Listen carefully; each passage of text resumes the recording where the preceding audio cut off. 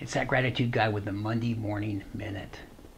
Your most important asset is your health. I notice more and more as I get older that people are dying and getting sick. I know that it is just a part of life, living and dying.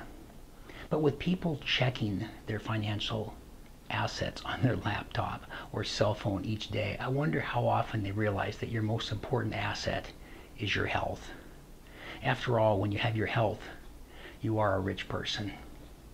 One of the things that gratitude and a gratitude journal can do for you is to remind you of your most important asset every single day.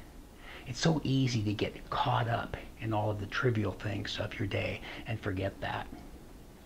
When looking at your balance sheet or P&L, remember to put your health in the asset column and appreciate it every day. I'm that gratitude guy. Remember, be grateful and never quit.